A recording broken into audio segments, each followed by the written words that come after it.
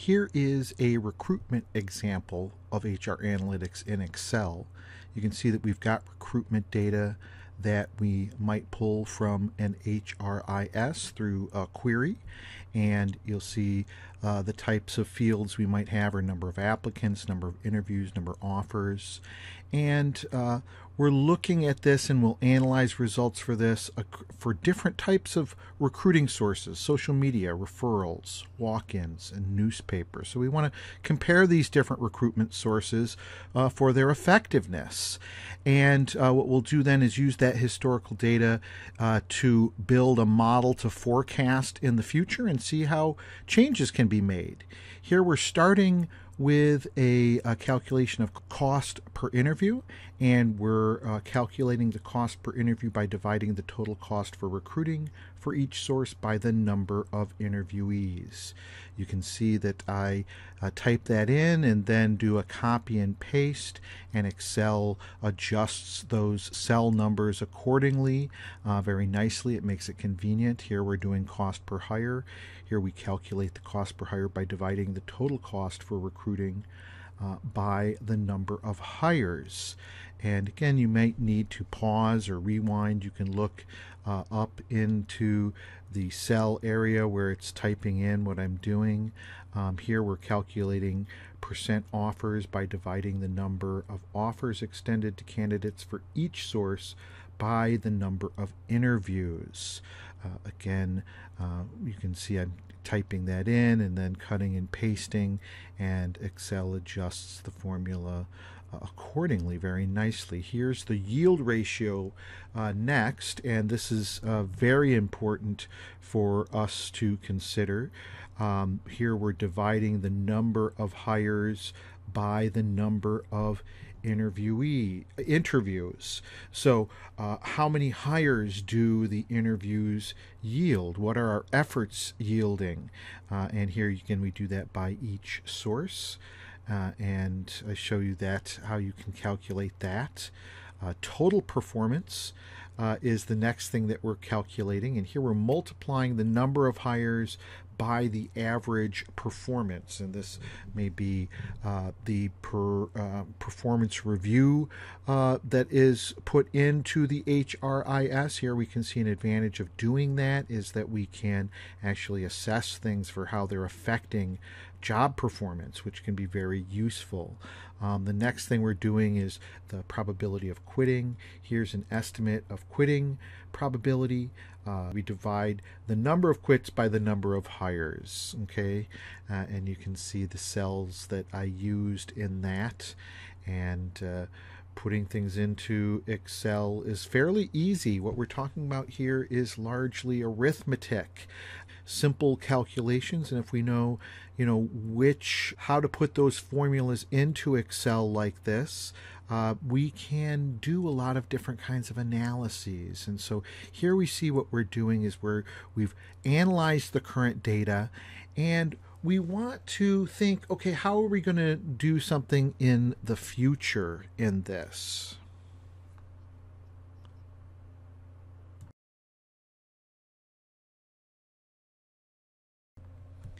Next, what we're going to do is use this data to project into the future and forecast what our recruiting results would look like if we made some changes in the sources that we used and how we used them. So we pull out one of our variables, the number of interviews from last year, and then we start up a framework for the results, and we're going to base those on these numbers here, but then later we're going to change these numbers. Okay, so you'll see as we go forward, we start with the number of offers, and here we multiply the number of offers by the percent of offers received last year. And after we calculate that, we can then cut and paste and put that formula into those other cells. We can double check, and it should replicate this initial data again, once we change the data, it will change. Here we're doing quits in 1 year, and here we're multiplying the number of hires by the probability of quitting last year. And again, we use the number of interviews here and the results that should be consistent, and then once we've calculated that, we cut and paste, and again we can validate and see that that's the same as our original year 1 or data. And here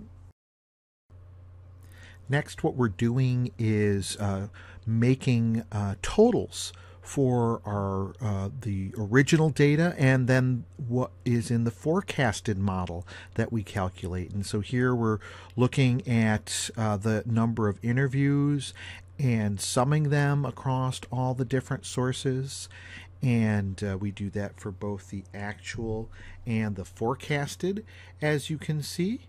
And it's a simple command where we type in the equal sign and then sum, and in parentheses we put the cells that we want to sum, and then make sure at the end you do the closed parentheses on this. And there's a pattern to this that you'll see and learn. And again, this data corresponds to data that's in the exercise, and so hopefully this video complements the instructions there and helps you get through this. So here we're looking at the total number of offers that are being made, and again this is using that sum command that we talked about, and we do it in the original data, and you'll see that those cell numbers are from those cells at the top. And here in the forecasted data we're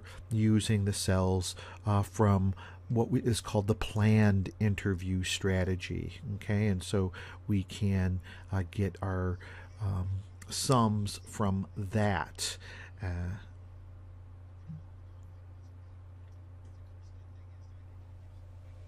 And here you can see I made a little mistake and went back and corrected it. And sometimes that's how it is in Excel. Sometimes you're clunking around. Some of you, maybe this is second nature. I think many of us are in different places in our use of Excel. I'm certainly still always learning, and so this type of exercise I think is very useful for us. Again, we'll see as we go in here.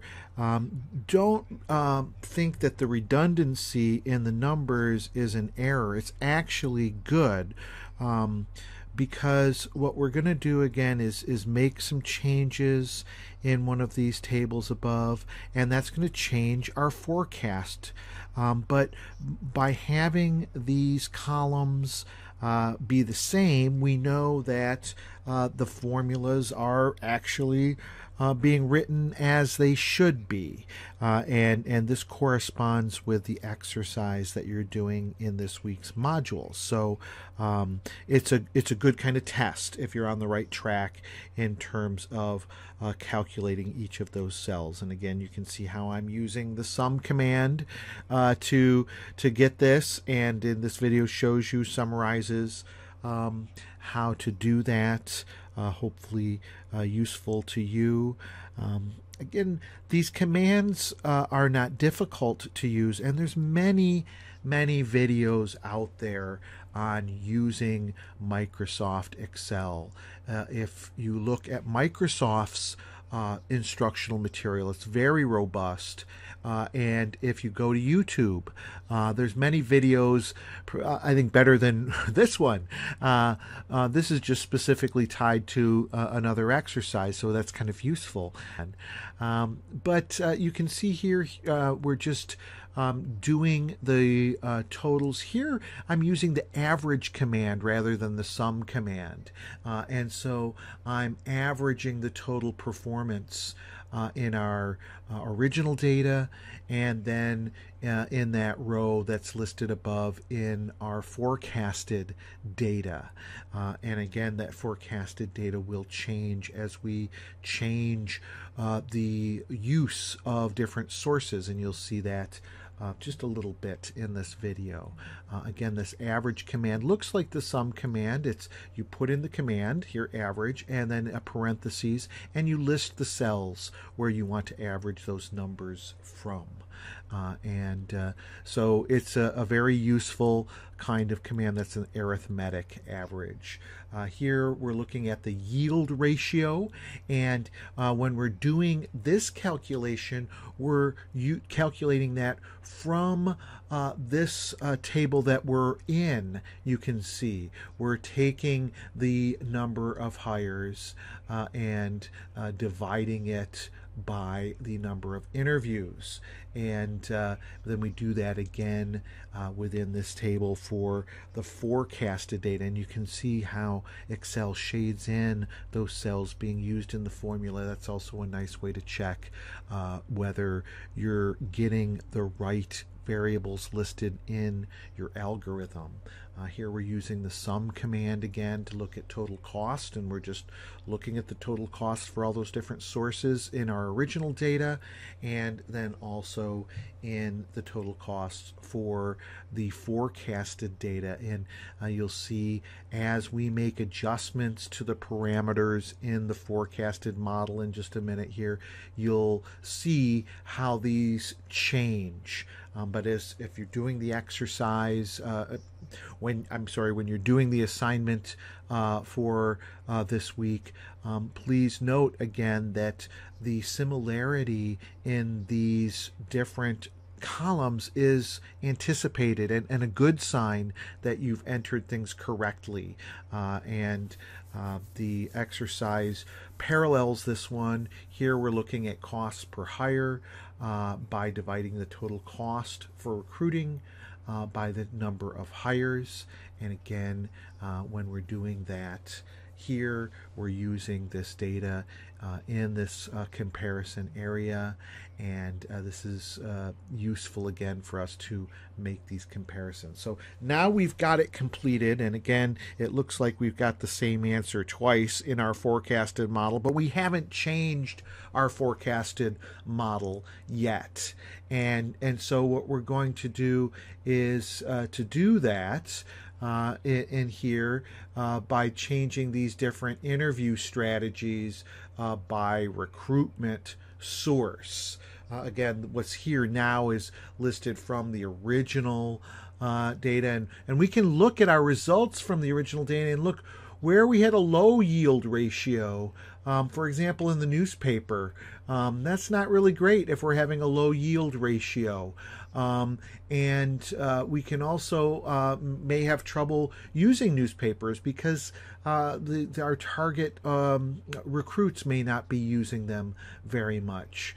So what we can do, as you can see, is make changes in the data, and when we do that and use social media more and use referrals more, we can see that we have a little reduction in cost. We have an increase in average performance, and that's an improvement. So I hope this is useful to you.